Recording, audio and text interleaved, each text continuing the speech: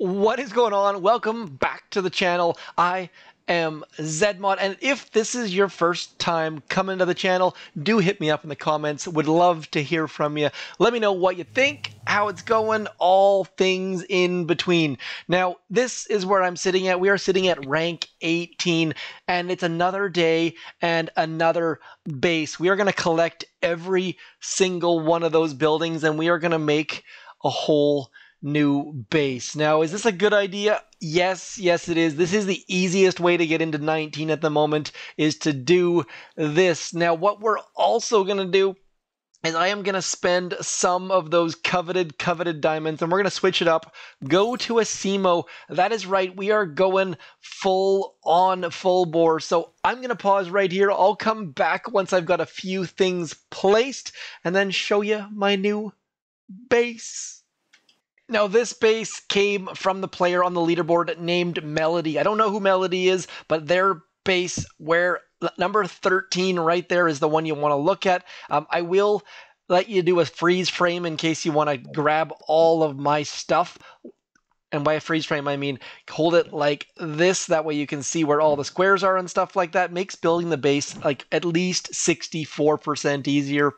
But my favorite detail before we get too far is called the reach around, where you let all of your troops go up into... Where is my coloring? Why can't I draw on this puppy? There we go. So you let your troops go up into here, and then they come around right into there. So do be aware that your troops are going to see from this engine room. The next closest defense is going to be here. So there's going to be all sorts of wrapping around into here, and that's going to get all sorts of goodness. So you can use that troop movement to your benefit. You'll notice that all of these mines are set up to stop that maneuver because, yeah, anyways, we're going to pause. I'll keep building the base, and I'll come back if I can think of anything interesting to say. So I did promise I was going to put up a War Factory video yesterday. That never happened. Got completely and utterly swamped, so my apologies for that. Thank you for your patience. Critter cannons likely made it into a piece of cake for you, but honestly, I didn't even look at War Factory. I had zero time, zero spare seconds. Now, back to the warships. I love this. Like, you would never see a base like this on the main base because there's only one headquarters, and so by adding extra headquarters, also known as engine rooms, it just gives this big, huge, gaping space in the middle, and it just makes such interesting base layouts possible. So I know a lot of players out there, or at least some players out there, aren't super duper stoked on the idea of warships, but if you're one of those holdouts, do give it a shot, because some of these bases are just so ridiculously good, and there's so much interesting available options. And I am not one who takes full advantage of these things. I am more of a base copier than a base designer. It's very rare that I build my own base, but there are just so many cool little intricate details that can be made, and you're missing out if you're not playing warships. And I know that some people will disagree with that, but there's a lot of cool stuff to be done. So I've got a few more things to place, and I do wish there was a base designer where you could copy someone else's base instantly. That would be fantastic for obvious reasons, but at the same time, that would also allow people to hide their bases when they weren't online playing. So I am also somewhat thankful that they have not built a base designer that allows you to save your bases and things like that. So almost there. I've got 7 mines, 4 boom mines, and then I'll be back in a couple more seconds. There she beat. I always feel a little bit awkward when I pause. I'll say I'll be back in a second, but 0 time passes for you guys. Anyways, don't have smoke. Quick tech tree review. Now, I thought I was being clever. My mechs were, because of that bug with the swap, my mechs were listed as level 4, but they were actually showing here as tick 3. I upgraded them thinking maybe they go to 5, and they went to 4. So, do not, if you think maybe you can boost your if you're getting the artificial boost by that terrible swap bug, don't go boost things up and upgrade and spend tokens because you will regret it. Now, my troop damage sitting at 4 there, sitting at 4 there as well. Sniper tower's not maxed. Otherwise, basically everything is maxed. Rocket's sitting at tick 3 because tick 4 is so gosh darn expensive. Don't have barrage. Shock sitting at level 1. I probably should upgrade those because it will help keep my troops alive. Might do that before the end of the video, to be completely honest, but sitting, waiting, needing extra keys because we need to get to that building health. Once we get to 100% building health, that is going to be a complete and utter game changer. You know what? I am not going to upgrade my GBE, so I am going to spend some tokens right in here. The fact they call them upgrade tokens and unlock tokens, spending tokens just anyways, you get the idea. We're spending tokens. I call these tokens, I call these keys. You let me know if you call them something different. We're going to get in, try a couple attacks, and hope that our base can stand on its head and just deny everyone that comes at it. Matchmaking not super duper quick. Now, I am going to go full on slow mode. I am going to go off to this left-hand side. We're just going to hang out a little bit here, and I am going to wait and wait and wait and get my 3 boats going towards the left-hand side. I am not going to do anything in a hurry here, and then I'm going to drop up into this corner, and then all of this stuff up into this corner. And that gives a little bit of separation so that these troops see these defenses instead of going over there. And then hopefully, yep, critters turning right. You can generally get an idea of where the heck your troops are going to go based on where your critters turn there. So now, because there's nothing up in this corner, we can't take advantage of that reach around I was talking about. And so we're just going to have to wait and see where those troops are just going to come back and join the fray. So not getting any sort of fanciness out of there, but don't need a heck of a lot of fanciness because, like I said, our base is still fresh enough and new enough that people probably haven't seen it.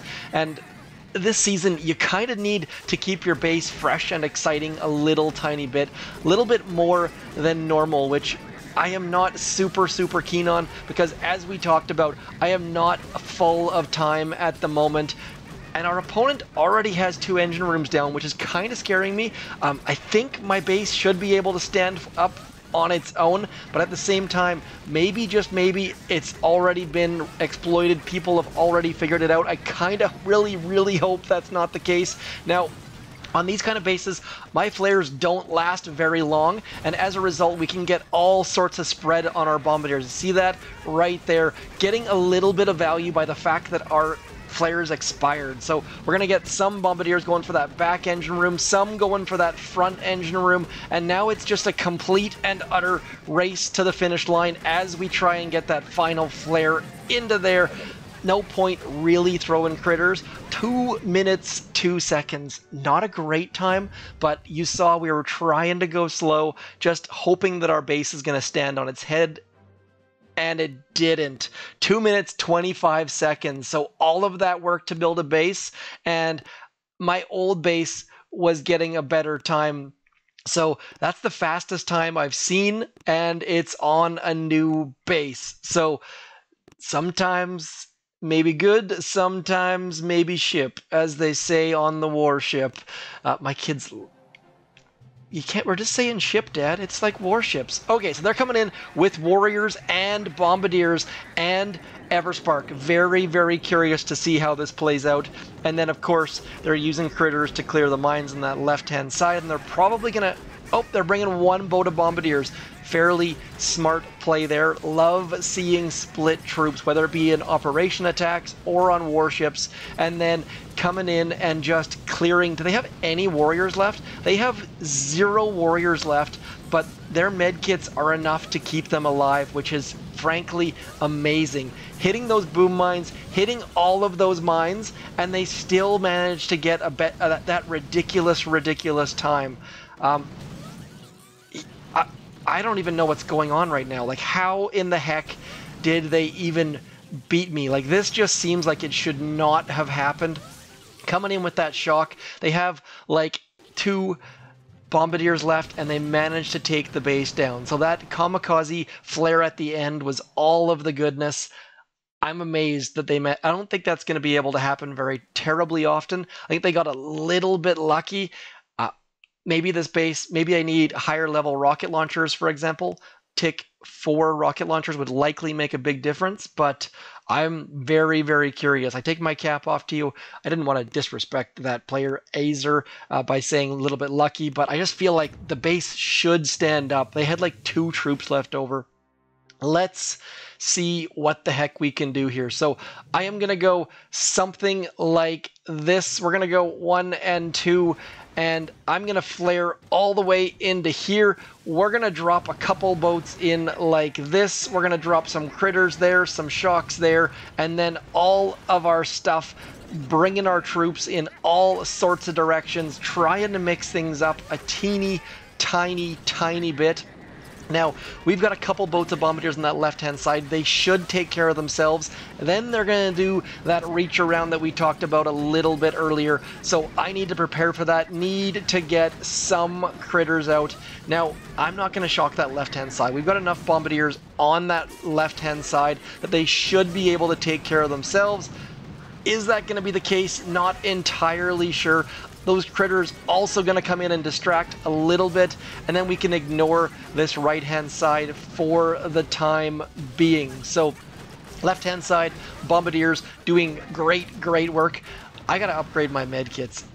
I am just watching our troops almost die. Like, they are on complete and utter life support. Now, these guys, don't rule those left-hand side guys out. They are going to do great things for us, provided they can stay alive. So I am going to be keeping all sorts of GBE available for that left-hand side. We're going to throw a shock right about now as they settle into position. While they're moving, it's not really all that super-duper required to throw those shocks out, because they can do all sorts of great stuff on their own, and I should have shocked that, what is that thing called? A rocket launcher. There's no reason for me not to shock that as I'm trying to flare that very corner, and it is not working. We are down to the complete and utter nitty-gritty one more time, and it looks like we're going to lose once again. So this base has been absolutely rocking people's worlds for people like Orion and Mackett and Stoneheart and Melody, and suddenly I'm feeling a lot like I have made a terrible mistake. So we're going to keep on with this base a little bit, but so far we're 0 for 2.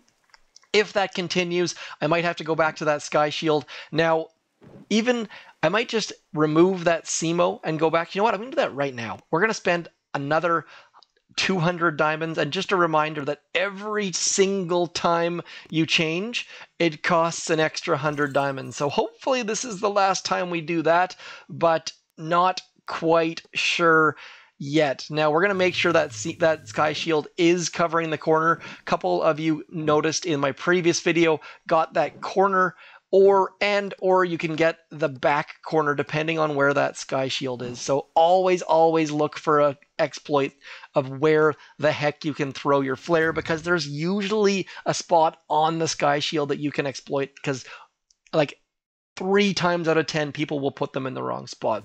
Now, speaking of, oh, thank goodness, managed to get a freebie here. I'm going to throw a boat of grenadiers in. Actually, you know what? We're going to throw 2 boats of grenadiers in. Gee, I think my grenadiers are like, are my grenadiers level 1?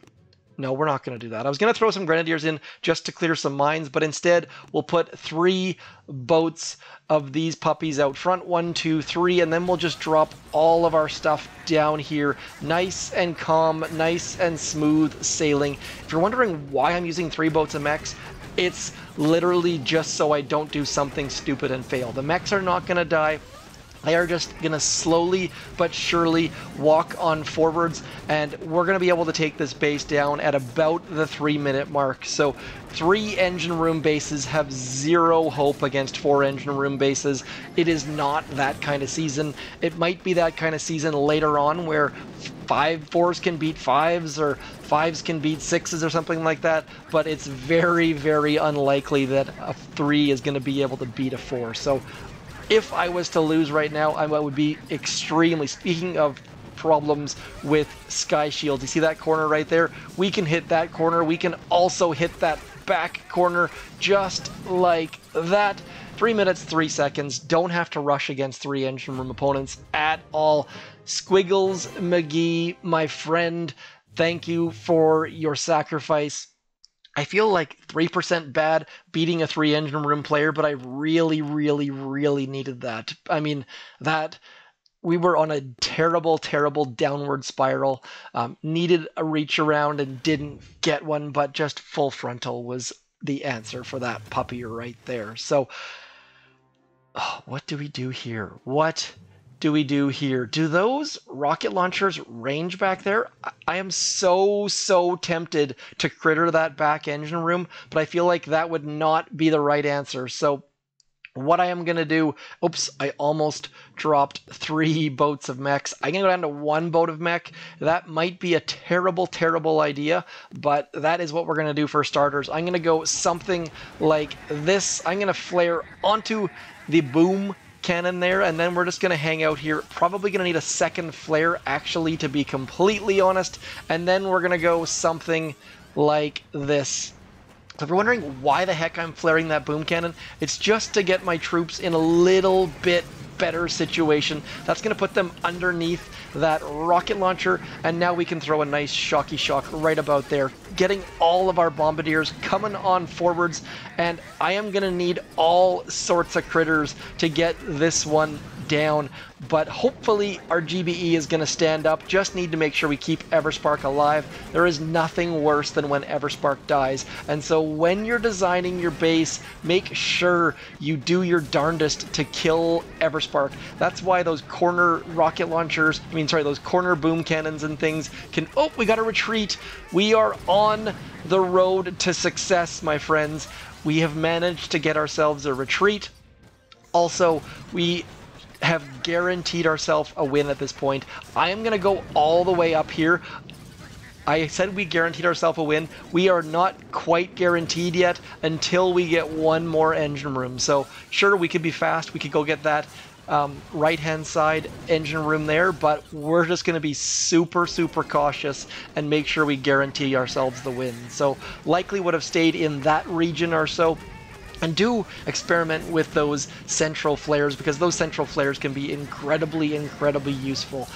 That mech standing in, getting shots to the dome. Now, I know a bunch of you have been playing with all bombardiers. I just can't bring myself to do it. I find that I screw up a little bit. Now, maybe, just maybe, I could get all bombardiers to work if I had that extra GBE node, but for right now, just not quite there yet. So if you're wondering why I flared that rocket launcher, just going for the full clear at that point. So 2 for 2, definitely not super duper quick, but just so thankful that our fortunes changed after that 3 engine room base. So we're going to do 1 more battle, win or lose. We are sitting at 500 for the video. Let's see if we can finish this on a positive note. I got to say, I'm not feeling super duper confident right now, but we're going to do it our best effort, and we'll just see how this goes. This is exactly the base that I used to have. Like, this is exactly the base. So this is probably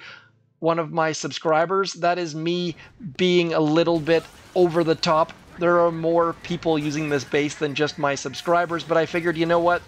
My video was exactly on this base in the last couple days, so we're going to see who this is. If this is you, please hit me up in the comments. Let me know when you built this base, how this base is working for you, and why the heck I moved away from this base, because it was doing so well for me. And now we have managed to get a huge chunk of our troops going in that right direction. We've got a decent number of critters out front. Now we're going to throw that shock get some critters out there at the same time. We've got too many troops on that left-hand side, but we should be able to get something useful out of it. Now, I said this wasn't my exact base. My base had some extra space back there, which it probably shouldn't have had, so this base is not an exact replica, but it's similar-ish. Similar-ish is about as close as I can put this one. And now we're going to get all of those critters in there. Really would love to have one more shock about now, but just a little bit short on gunboat energy. And it's going to be very, very close here. We've got a bunch of bombardiers off to that left-hand side, and I would love to throw some critters out here in the next couple seconds to kill some of those mines, but we're not going to get the value I was hoping for, unfortunately. There we go. Managed to finally get a decent split. Now we just need to get that kamikaze flare ready to rock and roll. So as soon as we got enough of those in the air, we're going to throw that flare onto about there and just try our darndest to get as many troops rushing towards that final engine room as we possibly can. And of course my flares have expired, so we are probably going to lose as a result. I need to upgrade my flares. Note to self, 2 minutes, 2 seconds. We are going to lose right here by 1 second. You see that? That is all because my flares are sitting on rank level 2. So we're going to bump that up. Actually, you know what? I'm not going to bump that up. I'm going to leave it where it is now because I really do like those expiring flares. Let me know what rank your flares are sitting at, what rank you are sitting at, and if you think I'll be at 19 before my next video drops. Otherwise, there is all sorts of awesomeness with the critter cannons. Also, grenadiers are on 90% off. That is all for me today, folks. We are going to leave this video on a very, very sad note, unfortunately. That